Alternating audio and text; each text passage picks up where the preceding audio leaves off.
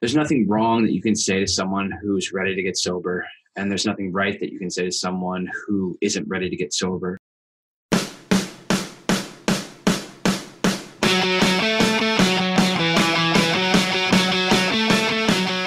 Welcome to Self-Made and Sober. I'm your host, Andrew Lassis with selfmade-coaching.com. And in this podcast, it's my job to interview people who are not only crushing it in business, but have also struggled with addiction in the past and are in long-term recovery. Be sure to join our Facebook group where we help entrepreneurs grow and scale their business at facebook.com/groups/SMC Mastermind, like Self-Made Coaching Mastermind. I hope you enjoy the show, and be sure to subscribe and rate the show afterwards so you can get notified each Friday when we put out a new episode. Welcome to Self-Made and Sober. I'm your host, Andrew Lassis, and with me today is Bill Somerville. Bill's the owner of Dawn Patrol Digital, which is a lead generation company that focuses on real estate and insurance professionals. And he's not only crushing it in the marketing field, but he's also been sober since 2014. And Bill, happy belated 35th birthday and welcome to the show. Thanks, man. I appreciate it. Thanks for having me on. Definitely. Pleasure's all mine. And you're quite the world traveler. I saw you just got back from Vegas. Yes. One of my least favorite locations in the world, actually. I grew up right outside Atlantic City, so casinos are like not a very big woo-hoo-hoo attraction to me. And you'll find out like a lot of my not so good years revolve around the Atlantic City area. So for me, like going to Vegas was just like, you know, I go there for business and then I'm out on a red eye as soon as I can leave. Yeah, I was there just the other day, and I guess a couple months ago, but I didn't have the same experience when I went the first time, maybe like 8 years ago. I went with my dad, and I was blacked out in a poker tournament. I forgot that I played in and won and paid for the whole trip. Yeah. Nice. So let's get into it. I did that with poker too. I did. I think I poker afforded me like 6 years of doing the not right thing. So hey, you know, when you're good, right? So let's get into it. Could you tell us about your journey and what led you to get sober in 2014? Yeah, absolutely. So we were just talking about this a couple seconds ago. Like, I never know what I'm going to say in the beginning. And I think I maybe should have prepared, but I know that the guy that took me through the steps, it's like, hey, you know, you're talking about your sobriety and your journey. There's no reason to really prepare. You just kind of show up and let God take the wheel and go from there. So I didn't prepare anything. And my experience is just my experience, man. You know, what led me to get sober in 2014 was the fact that I was probably going to die if I didn't. You know, I like to drink, like a lot, and other things, but mainly, you know, alcohol was a big part of my story. It led me to make a lot of poor decisions, you know, when I was actively drinking, and you know, it led me to a lot of misery when I wasn't drinking. You know, I just didn't think that there was a way to have a life that you could be sober and enjoy it. And it just didn't make sense to me, like going to the mall or going grocery shopping or just doing anything normal, not, you know, 3 sheets to the wind. I was like, wow, that's worse than death, you know, until that not becomes the truth, until like your drinking takes you, or your you know, narcotics or drug abuse like takes you to that level. And in 2014, like that's kind of where I found myself, man. Is you know, I just got sick and tired of being sick and tired, I guess is what they say. As much as I dislike the the one-liner phrases of 12-step recovery, it's, you know, there's a lot of truth to it. And yeah, I did. I just got sick and tired of being sick and tired. So my options at that point were to be dead or to try something different. And I decided to try something different with the promise that if it didn't work well for me, I would just pretty much be dead. So I didn't really have much to lose. And I think a lot of people that come into 12-step programs, like that's pretty much it. It's like, well, I didn't really have shit to lose. I don't know if I can curse on this or not, or you guys can bleep it out, but yeah, you can do whatever the F you want. Awesome. I'm going to take my shirt off then. Wait, you said hell yeah, audio, right? Yeah. What was that? It's like it was in The Office where Andy was like, I'm cutting off Phyllis's head with a chainsaw. Dwight, put your shirt back on. All right, I'm going to keep my shirt on then. But for an extra $2, we'll send you the video footage of this. Ooh, behind the scenes. I'll set up a membership group where you get to watch it. Oh, yeah, that'll be great. Yeah. So drugs and alcohol bring you to your knees. What was the last straw? What was just I can't keep doing this anymore? Well, since it's getting close to Mother's Day, and we talked about our mothers before this, I think it was just like really, letting my mom down, man. I know that sounds so corny, but if you knew this woman and you knew what she went through, and how tough she was, and just what a phenomenal person that she is.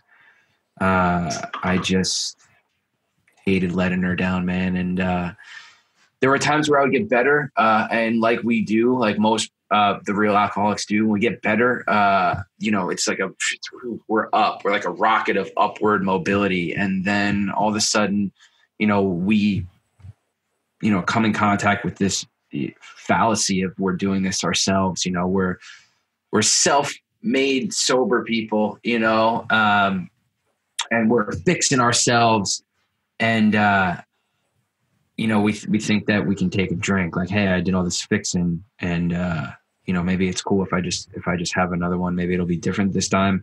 And then, that would occur in my brain. And like an idiot, I would black out, of all my previous experiences with drugs and alcohol, for this concept of, I could do it right this time. And then, this allergic reaction would happen, like they talk about in 12-step fellowship, where my body would demand more drugs and alcohol.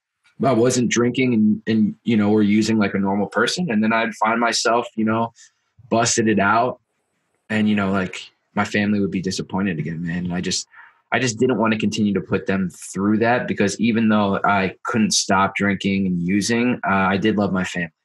I love my mother. I love my father. I love my sister. I love my aunts and uncles. I just had a lot of love for people. And my changing point was when I thought to myself, like, maybe I should, not be in this world, and that life would be easier for my loved ones if I wasn't there. It's a tough spot to be in. And, a lot of people will go down that road, out of selflessness, but, that was my changing point, man. Like when I found myself in that state of mind, it was a rough state of mind, man. I don't wish that upon anybody, but that's what it took for me to get sober. It wasn't homelessness. I'd seen that. It wasn't, my family forced me to go to a treatment facility because my family had experience with, addiction. Come from like an Irish and Scottish family, man. So we're no stranger to drinking and addiction problems. Just didn't want to hurt anybody else anymore, man. That was probably my turnaround, is when I hit that. So 2014, you're getting sober. Is it easy at first, or are you struggling getting up, getting down? What's the beginning look like for you? So was it easy at first? I guess my experience with it was that it was easy for me, right? Because I had waited until my life was such a massive mess. Like I got sober at 30 years old, right? I didn't want to go into the rooms of these 12-step programs. I didn't want anything to do with it. Like I knew what happened in those rooms. I knew people stopped drinking and getting stoned in those rooms. And I didn't want that. I wanted nothing to do with that. As a matter of fact, I was like, keep all that in those rooms, and I'm not going to walk in there. And so that was my only option. So for me, I got a hold of a guy who just told me a story, and I was just amazed at his story because it sounded a lot like my story, right? And then he started to tell me about what happened in his story, which sounded a lot like what happened to me. Like, hey, I didn't want to hurt anybody anymore. So I figured that, maybe I would just take myself out of the equation so that my family would be better off. And then he told me another part, which kind of blew my mind. It was the part that I didn't really believe in too much. It was a part of, him not having a drink for the past 5 years. And I was like, that's impossible. Didn't really force it down my throat. He didn't really tell me this is how it has to be. I approached him and I was like, you're a cool guy. How'd you get so cool? And he's just like, I'm not really that cool.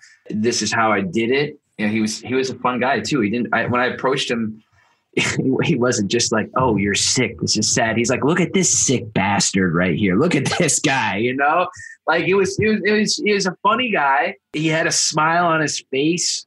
He hugged me and, I wanted it. And that's really what happened is I got exposed to this in a very good light. And, he worked me through a 12-step program quickly. It wasn't like, hey, take all the time that you need to do this. It was, let's go now because I don't know if you're going to survive like the next couple days. And that's what it was. It was like, you're drowning. You need this. Your arm is lobbed off. You need to have a tourniquet and you need it applied like an hour ago, but the next best time to do it is right now. So let's do it. That's what happened. He ripped me through the steps. Like it says in a particular piece of literature of an anonymous program that we want to talk about, it says we launched into a course of vigorous action, and that's exactly what we did. It wasn't like, you just take your time. It was like, dude, now go make it happen. Yeah, that's one of my biggest gripes against. And I mean, everybody's story is different. Everybody's journey is different. But like, I've heard people picking up year medallions being like, yeah, I took my time and that's what worked for me. And I mean, I can't say to whether or not something works or doesn't work, but I mean, if you're sick, should you take your time in getting better? Or, the whole disease is centered around you want instant gratification. What is the downside to getting the instant gratification the way that it was originally intended to be? And then you help other people. And then the altruism is part of what keeps you sober longer down the road. Not this, well, you're sick and you need things immediately. So to stop you from getting your instant gratification, we're going to make this as long and painful as possible. Yeah. And I mean, I see the merit of like, you're not going to get this immediately. You have to want it. You have to earn it. But at the same time, like, okay, what if you die before that happens? It's just, well, he didn't want it bad enough. And I don't really subscribe to the kind of cop out that has been going around for a while of, oh, well, if someone dies or someone relapses, it's not your fault. They weren't willing. And okay, there's an ounce of truth to that. But at the same time, like, if your responsibility is to help somebody else, how is that just not part of the deal? Like, it doesn't really make sense to me how we've kind of twisted it into that. And nowhere is that really talked about in 12-step literature. I mean, they say if he disappears, like, don't go hunting him down, like find someone who's willing. But that idea, it took me a year to do my 4th step and that's what I needed. No, that's BS, man. You didn't need that. You just felt like chilling and doing absolutely nothing, because anybody who's been sober can tell you, like, you can do it in an afternoon and like done forever. Like, you keep going on. And I mean, it's like a ever evolving piece of work and stuff, but like, it's an afternoon. It's not a several month program. It's an afternoon, like worst case, a weekend. Yeah. Like if you're extreme, but like it's a couple hours. That's what it is. Yeah. And like for my personal experience too, again, like totally blessed, not just for the sponsor I had that took me through the program, but also some of the men that he introduced me to. Like they laid it down for me. They said, like, the reason we're taking you through the steps is not to help you, man. It's so that you can help other people, and through helping other people, you will have helped yourself.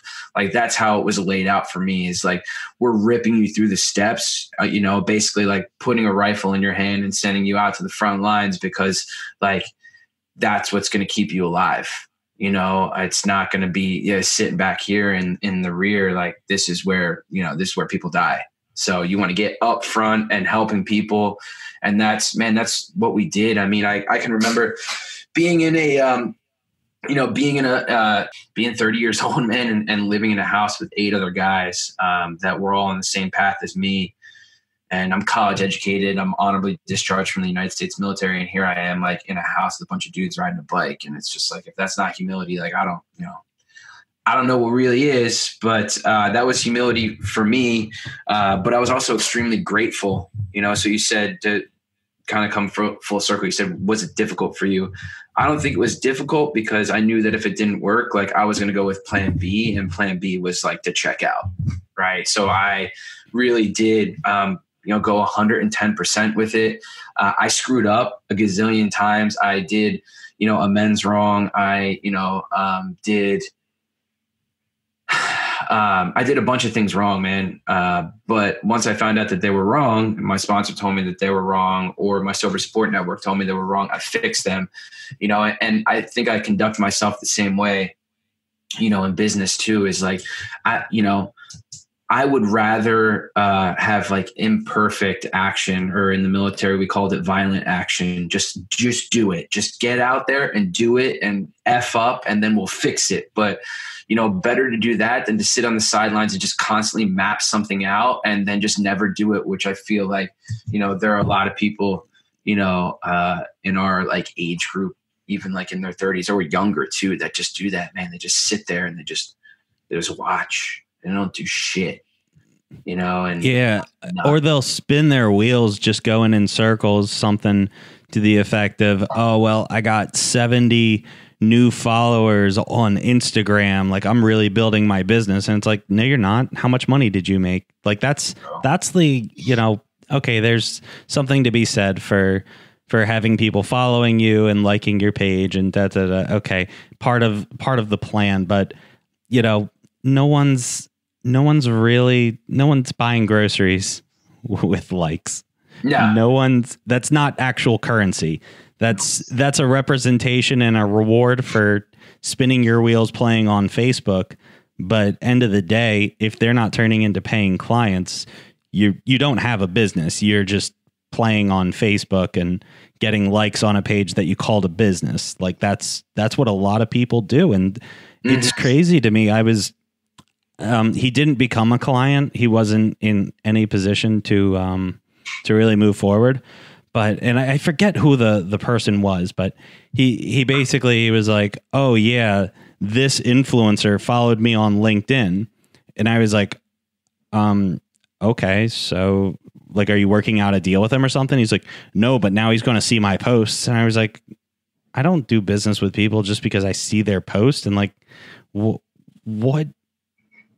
That doesn't mean anything. Someone followed you on LinkedIn. That's all that means. Like, if you reached out to him and you messaged him and he messaged you back and you guys sat down, got coffee, like that would be moving the needle. But he was under the impression that, well, this guy follows me on LinkedIn, therefore my business is really taking off. No. And that's the delusion a lot of people have. Yeah. So what would you say is a better barometer of actual success in a business? Just the action? I think you can gauge success of a business by going to your client base, right? And seeing how many people that you've helped, kind of like you can gauge the success of a human being's life by looking at how many people that they've loved on and assisted. That's how I would gauge it. Go to your customer service aspect of your company and pull out, all the hate mail and bullshit and everything come through it and see how heavy the flow is. If it's super heavy and you're not doing anything about it, then your business sucks and it's not going to be around for long. But that's an area of my company that I tend to live in. It's like, feedback. Like we don't have 100% retention rate. Surprise anyone that's listening to this. We've lost clients. We've identified people that we thought would be a good fit for our service, but it turned out that they weren't a good fit for the service, and we're learning. The business has been in operation for like 6 or 7 months, I think. And like 2 of those months was just me solo, which I don't even know if you want to count those months, but we can, because I spent a lot of time awake and working. But I think, what gauges a business, if you want a good business, a sustainable business, is like, hey man, like how good is your product to your clients? Like, are you just shoveling bullshit, or are you doing the real deal? I mean, like likes, who cares about likes?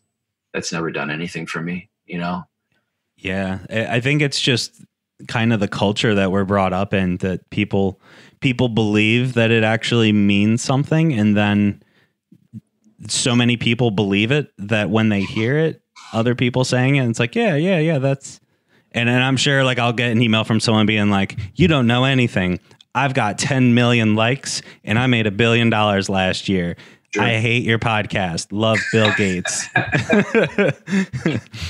So, I mean, I know that, your world in the lead gen marketing space, it's saturated with people that are mediocre at best. Mm-hmm. So what separates you, especially on the clients, when you knock it out of the park? And like you said, it's impossible to have 100% retention. But when you knock it out of the park, what's separating you from the 10 million other people claiming to do what you do?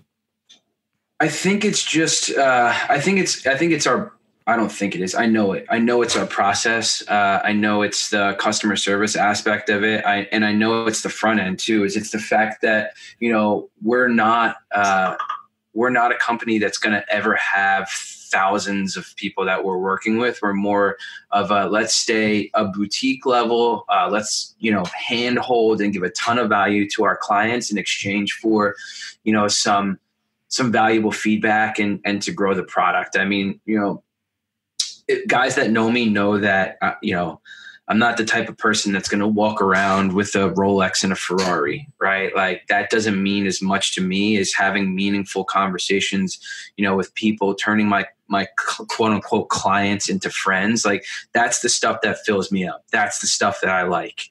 I don't get a good feeling when I can't get a client results. I hate it. Because it's not their fault. I look at it as my fault. Like, what didn't I do? And sometimes it might have been just like, hey, the sales training that I have for my guys was off. And we identified someone as a potential candidate for our program who was not a potential candidate. Like, that's not their fault. It's my fault. And if I can continue and I can teach my staff to continue to take accountability for themselves and their actions and their decisions, I think we got something good. But if I can't, then, I don't have a company. I just have like an unchained dog that's just running around the yard, like just going insane. So, I think that's what separates me, is just like our company culture, how we look at our clients, and then, the processes that we have to ensure that they're successful.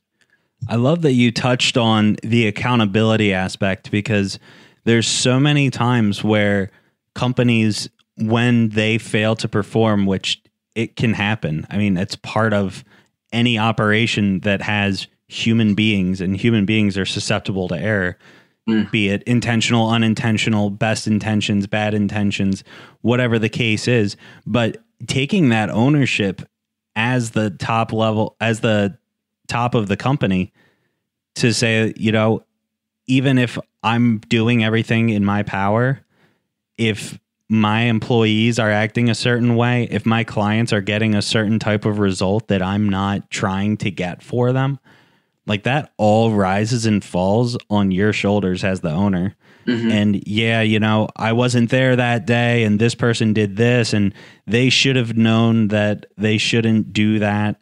And as tough of a pill as it is to swallow, like it all rises and falls on the leader of the company. It's not the employees. It's not the customers. There's bits and pieces here and there, but I mean, if people are responding a certain way and that's not the way that you want them to respond, it's most likely somewhere in the past they have behaved that way, and it was either not addressed, so it's a passive aggressive buildup, or it was addressed and not followed up on. And I mean, I'm far from perfect in this area. Just like as I'm saying it, I'm just thinking like, okay, yeah, my staff, like I yelled at like 3 people yesterday for some stupid stuff that happened. And it's like, yeah, Andrew, and whose fault was that? But it's true though. It's ours, man. It's the ugly side of I guess being an entrepreneur and a business owner is like, just extreme accountability, that they have. You were saying you're listening to Jocko Extreme Ownership while you're in the gym, and how's that hitting you? I thank God every day. Like I talk about my mom a lot. Like I'm going to go ahead and if you haven't figured out, I'm like a big family guy. I'll talk about my dad. My dad was hard ass. This guy was a fucking hard ass, man. And I very much did not enjoy his presence for a long time in life until I became an adult. And I remember him, dropping me off and just being like, hey man, like, good luck in school, good luck in college. Like now I'm still your father, but now we can be friends. Cause like I gave you everything. I gave you everything I could, and it's up to you to take it the rest of the way now, man. You're a grown ass man. Good luck. But he, he's a hard ass man.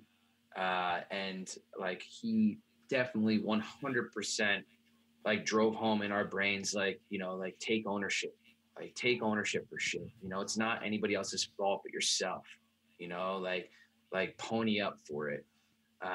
And growing up in this little town in New Jersey, like a lot of the guys that I grew up alongside of me, like that wasn't their households, man. But for me, it was just like, I grew up tough. It was tough. It was, take ownership for it, like manual labor. I did a lot of manual labor. It was the options were manual labor or read your math book. I did a post on that like probably like 6 months ago. I just thought that shit was normal, and I was telling somebody about it, and they're like, that's not normal. And I was like, oh, well, I'm going to make a post about it and kind of like relay, my dad into it and the type of person that I am. And people are like, wow, it's amazing, man. But he would say it all the time. He's like, listen, I'm going to leave you one day, and you'll either be the best ditch digger in New Jersey or you'll be the best mathematician. He's like, but you'll never go hungry. And I'd hate that shit, and I hated it. But like getting into even the military and like seeing, like that other people were soft to a degree, and I was just sitting there and like, man, all these dudes can yell at us. Like they can't like slap us across the face or hit us with a belt or, crack me across the face. Like, this is awesome. This is going to be so much easier than What a vacation. I know, like, it's gonna be easy. I'm already doing push-ups and running anyway. Like that's normal day, and like and the yelling is that's how we communicate at the dinner table. Like I can't get anything thrown at me or slapped, and like don't anybody on listening to this don't ever feel bad for me. I deserve every slap across the face that I got. Definitely a button pusher for sure. Like don't do that. I'm like, well, I'm gonna do that. I'm gonna effing do that. Excuse me. So, yeah, that was a tangent. I'm sorry, I went off. No, it's all good. Are there any other audiobooks that have had an influence on you, like Extreme Ownership? Yeah, so I mesh it up between. So I used to have a commute, but now, one of the great things about working for our company is that, we have remote locations. So you can work, like I said, see a lot of my travel stuff. I like to work in different countries. I like to go all over the world. And as long as I bring a laptop, it's fired up, and me and my entire staff can conduct business on behalf of our clients. But, Tim Ferriss' 4-Hour Workweek was just an absolute game changer to me. The only other book that probably changed my life as much as that is the blue one that you and I both know about. Michael Gerber, a good friend of mine, Tim Stodzy, if anybody knows him, he's also a business owner. He recommended a book called The E-Myth Revisited. Yes, sir. And I'm so grateful that I read that before I started this endeavor, because it really like changed my mindset from like a worker bee mindset, which my business would have failed if what it was, to like an entrepreneur. It's like, hey man, like you have to get outside of your business and look at it as a whole and like realize that you're going to have different divisions of the business, you know, marketing, sales, fulfillment, account management, billing, human resources. And like your job, you know, is going to, at one point you'll be in those divisions. You'll be the only one, but it's important for you to develop these standard operating procedures and then put bodies into those standard operating procedures, make them like a living standard operating procedure, so that your company can grow. Otherwise you're going to stifle growth. And, you know, I talk to a lot of entrepreneurs today and try to get them to read that book. And I know people hate to read nowadays, but I mean, like, God, that saved me so much headache. Because if I was still doing everything by myself right now, I would be losing my mind. Yeah, it's crazy. Like your recommendations are literally like on my I have on my site, there's the URL. It's lacissecoaching.com/recs, RACS. And it's got basically like a laundry list of audiobooks and recommendations and things like that. Tim Ferriss' 4-Hour Workweek, I would probably point as like the book I recommend the most. And Michael Gerber, E-Myth Revisited, as also that in the same sentence. What two do I recommend? A 4-Hour Workweek and E-Myth Revisited, and for different reasons. And just, you know, for people that aren't familiar, basically 4-Hour Workweek, it's the idea of if you're very productive, you can do, it's not just, oh, well, I worked for 4 hours and then chilled the rest of the day, but you find where you're productive and then you put energy into that and delegate the rest of the BS, which goes hand in hand with the E-Myth of have systems in place for other people to do the BS on your plate so that so you can do the things that are important to growing your business.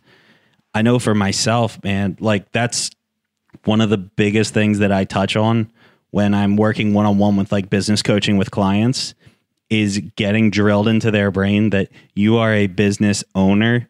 You are not the guy who fixes computers. You are not the guy who builds websites. You are a business owner, and your product is that stuff that you used to do, and you used to trade all of your time so that you could get money. But now you're in the business of trading money for other people's time and making sure that you have enough money to sustain other people to be holding on to their paychecks as well as keeping your clients happy. And you're no longer playing the game of how do I make more money? Work more hours. That's the mindset we've been brought up in. You're supposed to get a good job and, you know, you work hard. You can work overtime and get time and a half, but you're capped at the number of hours in a day. But when you play the role of a business owner and you can multiply, okay, I have one salesman and my net revenue is like $500 per week off of one salesman. How do I make more money? If I hire 10 more salesmen and I have all the processes and everything in place, that's a good way to 10x your revenue, but you still have to be able to scale. And how do you scale? You have processes in place. How do you have processes in place? Do your job and write down what you do and then give it to somebody that doesn't know how to do your job and have them follow along. That's been one of the best ways that I've done training is just, here is a piece of paper of what I think is a good enough description, like an 80-20, like here's 80% of, you know, I don't have like details like line by line by line by line by line of every single nuance, but the idea of here is the big picture, follow this. And if they can follow it for the most part, it gets rid of the issues of why didn't you reply to this email? Oh, I didn't know I was supposed to reply to the email. Well, if we have in place when there's an upset customer that emails, here is how you handle it. Accountability, like all these things. And it's kind of obvious when you hear people talking about it. And I know for myself, I knew that idea, but I was kind of in the mindset of this isn't actually a real business. It's just me fixing computers in my halfway house.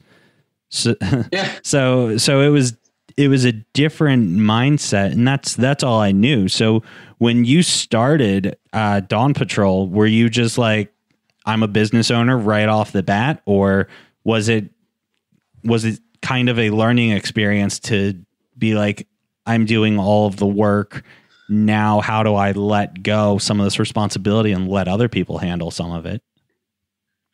So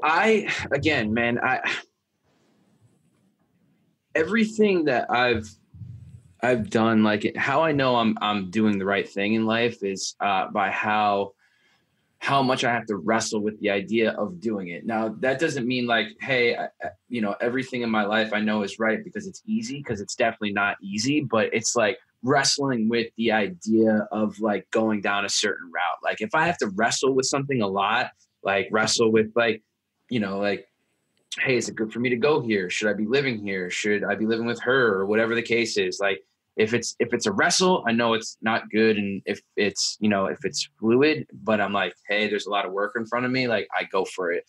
And that's kind of like what it was like with my business mentors and relationships that I had as well. So funny story, the guy that I got into marketing with initially, was about a decade sober. Right. Like I submitted a form online to be part of a community of marketers and business owners. And the last question on the form, so that I would have the opportunity to pay to get into this group, was, what's the hardest thing that you've ever done in your life? And I put getting sober. It was tough, right? It was the hardest thing I ever had to do. And I immediately got a phone call, and the guy called me and said, hey, I just want to let you know, like this guy, he's been sober for a decade. And I was like, I was totally sold at that point. I was like, I need to get in this group. I need to be in it. It's a Visa card. Let me know when you're ready. Like, let's run this. And then just like meeting him and like meeting other people that, were 10 steps ahead of me and were willing to give back, so long as like I was willing to do the work. And then also, as this like group of guys together, like turn around and provide value and like give my time back and be like, hey guys, like I'm split testing company, or I'm doing something with marketing, or I'm trying something with my operations procedures. You should do it too. It wasn't difficult for me because I was still at my previous company, Dad a Lot, when I was reading the book by Michael Gerber, right? The E-Myth Revisited. So I'm reading this E-Myth Revisited. I'm watching these guys actively carry it out. And I'm talking to guys like in tech fields that are like, hey, in 6 months or less, I could totally be removed for a company and have it self-sustaining. And I'm like, what? How do you do that? Because Tim Ferriss's book was the first one I read. So I was very interested in, automating companies. And, we use a lot of virtual assistants, in Central and South America and out in the Philippines, who are phenomenal. They're phenomenal guys, and we pay them well. We pay them really good wages for where they're at in the world, and it works for us and it works for them. And it's great, man. It wasn't difficult for me to remove myself, because from day one, that's the goal, and it's still the goal, man. It's like, now that I'm the COO of the company, I'm trying to figure out how I can become the CEO and what's even entailed in the CEO's job, and then I'm trying to figure out like how to, boost myself out of my company, because successful guys, it drives me nuts. They're not just like, hey, I'm the business owner of this. They're like, I'm the business owner of 15 friggin' businesses. I'm on the board of directors. I'm doing this, I'm doing that. And you're just like, how are you able to accomplish that? Like, when, I have one job, I'm a sales guy. I'm, totally comp sales guy. And I'm working 70 hours a week because I'm just have this fire in me where I got to sell. And they're like, you need to find someone else to do it for you, or you need to learn to teach guys to do it, or you need to learn, how to manage guys and build a business off of it. So for me, dude, it wasn't difficult because I knew that was the goal from day one. It's like, I wouldn't be able to accomplish what I wanted to accomplish without help. So it wasn't tough for me, man, I guess. That's so cool that your experience coming into it, very different than a lot of people, that you understood that you have to run a business and not just own a job. Like it's funny, the dream job when you're a kid, it's like, oh, you should be a doctor or a lawyer. And I kind of think about it And like when you were saying like, oh, these people that have like 4 company or 13 companies, you said, I was like, I only have 4, but like the idea of a doctor or a lawyer, I mean, you're trading your time for money. And I mean, if you own a practice and you have other people working with you, and I work, well, one of my clients is a doctor, one of my business coaching clients. And when I had introduced the idea of you should build it up and have people work for you, train people, think of what you'd be able to accomplish with this time and this time. And he was just like, but won't I make less money? And then we sat down and did the math, and I was like, no, you make a lot more money and you do less work if you run it the right way. And he was just like, but that doesn't make sense. Like, if I am not the one doing all the work, how is it possible that I make more money? And I was like, that is the secret to all business ever. It's like, you can make more money if you just put in the effort to make a good system and make sure that they're good enough metrics that you can make sure that your system is still working well and that your people are still working well. I mean, you had touched on, like, you travel all the time. Like, I travel all the time. And when I see how much you travel, I think, man, I wish I could travel as much as Bill can. Like, it's... I only show you all the glorious stuff, man. Trust me. There's a lot of, like, in January when we blew up our company blew up almost 360% in less than 30 days. It was excessive. And I'm in Bali, and I'm 13 hours ahead of US, and most of our business is going to be, located in Central or Eastern time zones. Right. And it was, so I'm working from 6 p.m. at night till 7 o'clock in the morning. I get off at 7. I go surf. I go eat breakfast, ride my scooter around a little bit until I'm just like, I need to go to sleep through the days. And then on the weekends, we would travel places and do fun stuff. But, I was grinding in Bali. I was grinding out big time, hiring people, developing the SOPs. And again, like, imperfect action. We would make SOPs. We'd run the VAs through it. They would jack stuff up. We'd be like, nope, it's not your fault. It's not your fault. It's our fault. You did exactly what we told you to do. Now we know we need to tweak it. And we tweaked it and tweaked it and tweaked it until, we got it to a nice, sustainable point, and we got the right people in it. We're always looking for, additional people. But yeah, I mean, we got it to a nice, sustainable amount. And it's been awesome, man. I've been able to kind of step away more and more and more to like a higher level where, like, we're heavy on marketing. We didn't do too much marketing initially. It's funny. I would tell everyone, it's like, we scaled up, Facebook ad agency to, over 6 figures a month. And we didn't have to, even spend 2 pennies on boosting an ad. They're like, how'd you do it? And I was like, outbound dialers, sales guys. That's pretty much what we did, sales guys. And then organically through Facebook. And like, wow, that's crazy. But now we're starting to like get into that, realizing like, maybe, we should do something besides just outbound harass people. Yeah. Well, there's something to be said too for having more legs on the stool to keep it up, because I know just in my own experience, like with Rush Tech, like we've reinvented ourselves probably 5 different times of just completely different marketing. And, what works one day, you can just wake up the next day, some algorithm changes, something is on the news, something can just shift overnight. And I hate seeing the businesses they say like, oh, well, I don't need to market my business. All we do is word of mouth, and that's perfect.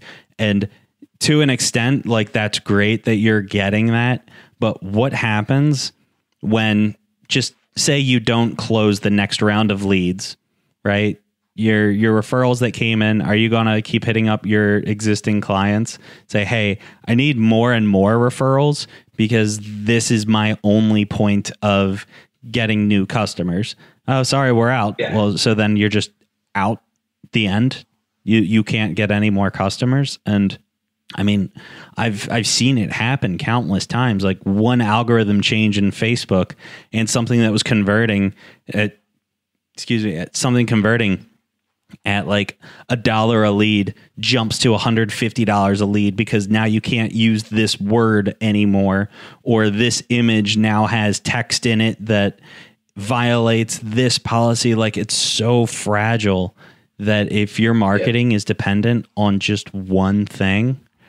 And one of the things that I wanted to touch on, so I was reading through some of your posts and how you kind of you walk the reader through it. I'm assuming you do email marketing with this copy. I'm just going to assume that, but you do something along the lines of like, I saved $1 on water by not getting bottled water versus tap water, and now I've spent $30 on bathroom accessories because I tried to save $1 and ruined everything. That's why you should hire somebody to do your marketing for you. I'm going to assume like the meta, like that's your marketing of your marketing is how you tell stories and like relate them. Yeah, pretty much, man. I like to tell stories, and people will say like, oh, is that a true story is some of the stuff, and which is a fair question. And my response sometimes will be like, dude, it's true, that it is a story. That's the truth of it. You have to kind of peel it apart and figure it out. But that story was absolutely true. I was there with a good friend of mine, Pat, and I think we were like at a nice place, and they call in Costa Rica, they don't call it tap water because they know they can't say that shit. They'll call it house water. They're like, do you want the bottled water or the house water? And I'm like, house water's fine. So I have this house water at this fancy restaurant, and I'm like I can handle this, right? I'm spending all this money on water, like I'm spending all this money on food, but the one thing I can't stand is spending $1 on water. I'm like, that's ridiculous. I don't drink bottled water at home. I drink it out of a cup, like we're fine.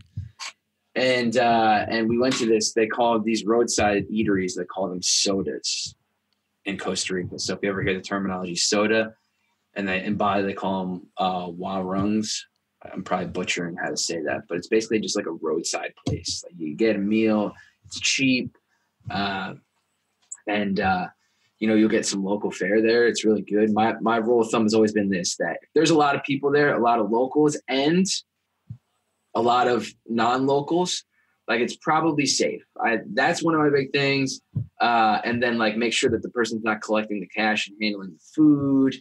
And then, just make sure a lot of these places, they'll cook it in front of you, so this hit all of the things as it was going to be okay.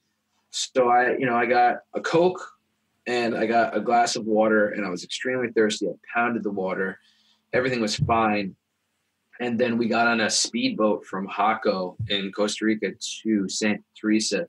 And like halfway through this speedboat, like it hit my stomach, and we were in the middle of the water, and I was like, oh no. And I was very uncomfortable until we hit the first stop, which was Montezuma. And then we took a bus from Montezuma to Santa Teresa in Costa Rica. And man, that was tough. It was a really bumpy road. It was not a good show for me or for my friend Patrick. And we had to go see doctors, which I found out I totally got shim-shammed on that deal because I brought this like bullshit looking prescription to the pharmacy, and these girls just laughed at me. They're like, yeah, like you could have just came here and got this shit. Just tell us what's wrong with you. So it was just like this dude in an office. I knew it was so shady because there was no one there. It was just me. He's like, oh, I want to take your blood. I'm like, dude, you're not taking my blood. I'm like, you know what's wrong with me? I'm like, give me the antibiotics. And he's like, well, he put like a stethoscope on my heart. I'm like, what are you doing, man? Like, I drank the water. I'm sick. I can't stop shitting. I want to vomit all over the place. I'm like, just give me what you give people for travelers diarrhea. And if it doesn't work, like, I'll come back.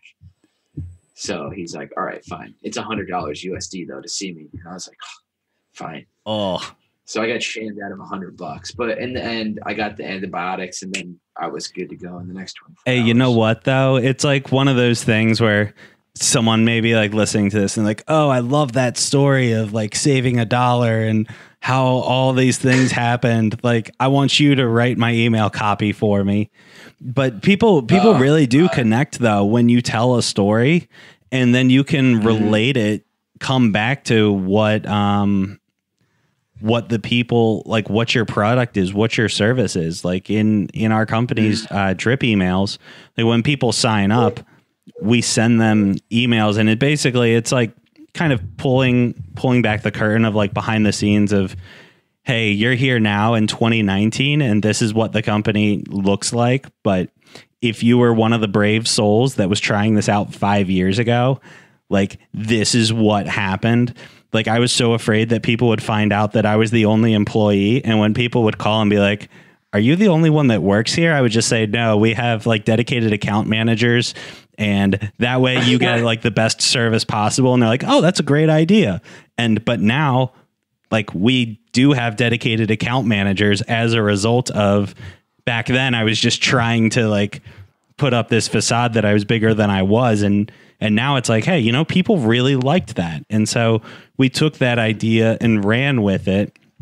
And now, even though we've got this many people working with us now, you still get that one-on-one experience, just like the people used to have, but you also get it with all these extra resources and all these new features, and technology's changed over the last 5 years. So it looks nothing like it used to, but people, they like those stories. Like I get responses from the emails, and I think it's funny that they like reply to automatically send emails. And they're like, great story. I love this. I love your company. And like, I just, it's not too often that I'll send an email to to something that I know is automated.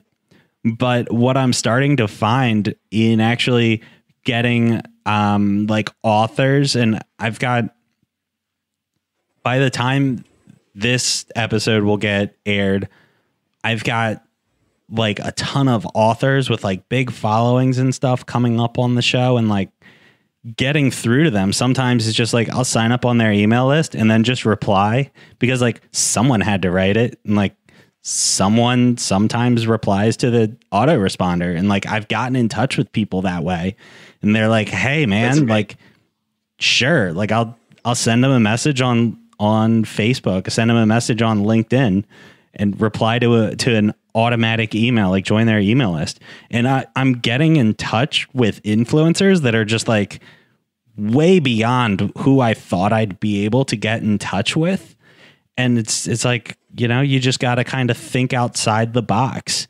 And I think though, coming back around, like the telling of the stories, because I always try to incorporate like, hey, your message is to achieve X, Y, and Z, and you can achieve that through this platform.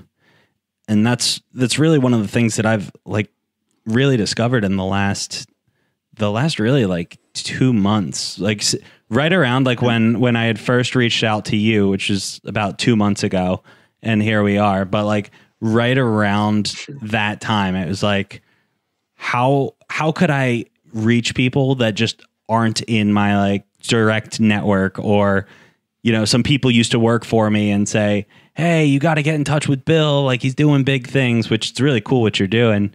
And it's crazy to see too, like, you know, you're just threw this together and now you're crushing it. Like when I was like 6 months in, I had nothing to show for it. I was probably just like, yeah, my page has like 30 likes. I just knew I had to get a bunch of people around, man. Like when I started it, like I remember like the first couple months, man, I started the business like a Kickstarter, man. I'm like, hey, this is a concept. You can get on the ground floor level. I have nothing to deliver you for like 2 months. And people are like, yeah, all right. You did good work for us at the company that you were at. Are you still there? I'm like, kind of.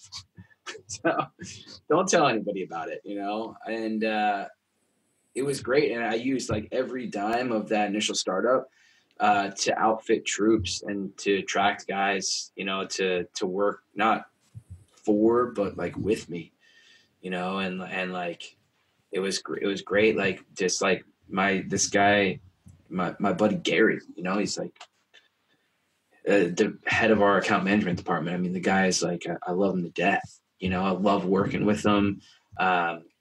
He doesn't put his name behind bullshit. He cares about, you know, our clients, not my clients or his clients, they're ours, you know, and Nate, you know, our sales director, is just like, they're just guys that won't do halfway shit, man. They're just guys that go all in on anything that they do, whether they're sweeping the floor or whether they're trying to figure out a dynamic way of presenting our clients with a better end product.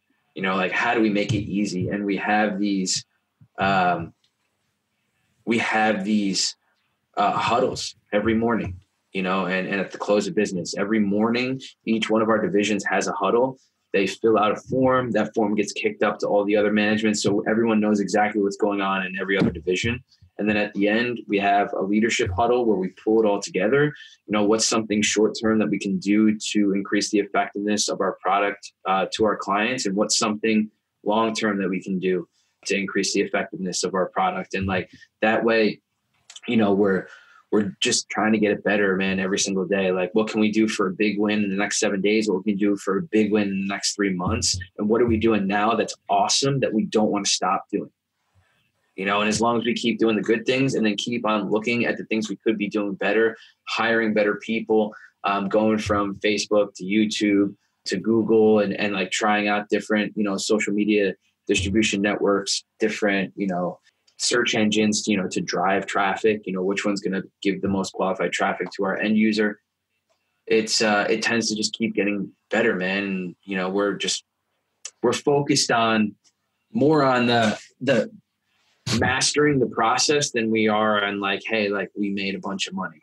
You know, it's good when we look at the bank accounts and we're like, all right, cool. Like, we can hire more awesome people.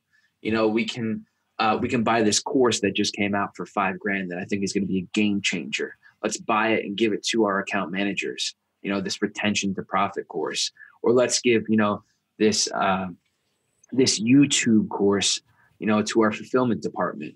So it's great. We're not just like making the product better, but we are teaching, you know, the people that work with us more so that they can get up and walk out of our place and get a job someplace for maybe twice as much as they're making with us. But our hope is that, you know, we have such a solid culture that they wouldn't want to get up and go anyplace else, you know? So I love that perspective. I think it's Richard Branson. He says your employees aren't a liability, they're an asset. And if you've got people that are doing the right thing time and time again, you know, and maybe to my own fault, but when they say like, oh, you shouldn't play favorites, like, I look at that more as you should reward excellence and not treat everybody the same if everybody doesn't perform the same. Like the guy who shows up 30 minutes early, does training, gets on the phone, helps other people, and doesn't ask for anything in return, stays late, will give up opportunities because he knows that someone else could use a win. Like, I'm going to give that guy more opportunity than the guy who shows up, leaves early, complains, gets upset, can't control his temper, you know, and, oh, you're playing favorites. Like, I am rewarding on merit. Like, I try to take emotions, friendships, all these intangible business things out of the equation. But like, if you come in and perform and black and white metrics on numbers that matter, if you go above and beyond, I will reward you if it's attention, leads, something that you need that's out of what we normally do. I'm willing to do that for the people that are willing to put in, not expecting anything else in return, because I want that person to feel special. And if someone else sees the special treatment and gets upset by it, it's not just based on, well, that guy's my friend. It's, well, that guy's, you know, the best salesman he's giving you opportunities when it's in his best interest to hold on to that lead and call it an hour later after he gets off the phone with someone else. But, neither here nor there. It's just, I know people have said, well, you play favorites, and I've got black and white numbers and metrics of why I give attention and rewards to people who earn it, not to people who I like, people who earn it. Mm-hmm.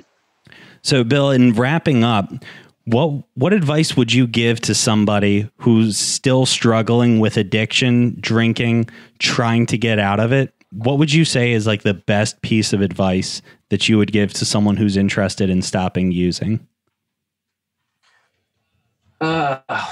Man, I was at a meeting. It was a meeting I was watching. A good friend of mine be awarded a 4-year medallion, and at that meeting there was a guy that came up. That came up to the stage, and he was awarding, I guess, another guy like a 10-year medallion or something. And he said a lot of things, but one thing that stood out to me is he said that there's nothing wrong that you can say to someone who's ready to get sober, and there's nothing right that you can say to someone who isn't ready to get sober. So what I would say to someone who's considering it is that when you're ready, we're here. That's so good. And now, same question, but geared towards someone who's trying to make the jump into entrepreneurship. What would you say is the best piece of advice?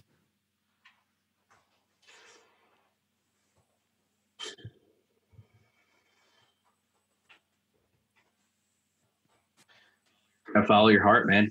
That's it. I went back and forth if I should leave my job or not. Like I was doing well at that a lot. Like I had for the first time like cracked into 6 figures of yearly salary. I don't have a wife. I don't have a kid. I already had toys like a truck, a Harley, surfboards, like a place on the beach. So like I was doing all right monetarily, but I couldn't pick like who I wanted to work with, where I wanted to work, when I wanted to work. And after reading Tim Ferriss's book, like I was like, man, that would be awesome if I could do that, man. If I could do my job from Costa Rica or from Bali or from Thailand or the Dominican Republic or Colombia, like that would be my dream. And like what I would say is talk to people. And write a letter, man. Like my sponsor at the time made me write 2 letters. One to God to ask for the willingness to make the leap if that's truly what I wanted. And the second letter he made me write was my resignation letter to my job before I'd actually quit. And I taped it up near my computer and I looked at it every day until I realized that the pain of me not doing this would be greater than the pain of me doing it, because worst case scenario, if I would have failed, I would have just been working at Rush or someplace else as a salesman. I don't know, man. Like I knew I had a salesman skill set and I knew I would always be in demand. And my dad's like, honestly, like, dude, what do you got to lose? Like, he scared the shit out of me. He's like, you can always come back home and live. And I was like, oh God, no. Anything but that. God, no. I was like, I'm never going to fail. Yeah. Well, I mean, if the tables, for whatever reason, something happens, you've always got a job. Welcome at Rush. And Bill, it was great having you on the show, man. I had a lot of fun. And thanks everyone for listening to Self-Made and Sober. If you enjoyed the episode, please like, share, subscribe, all those things that aren't going to put money in my pocket, but I do appreciate the thumbs up, and hopefully we can have a big impact and be able to reach people that maybe can't hear this message but really need it. So thanks again, Bill. It's great talking to you. Thanks for having me on the show, Andrew. I appreciate it. Thank you so much for listening to Self-Made and Sober. Be sure to join our Facebook group at facebook.com/groups/SMC Mastermind, like Self-Made Coaching Mastermind. I hope you enjoyed the show, and be sure to subscribe and rate the show so you can get notified each Friday when we put out a new episode.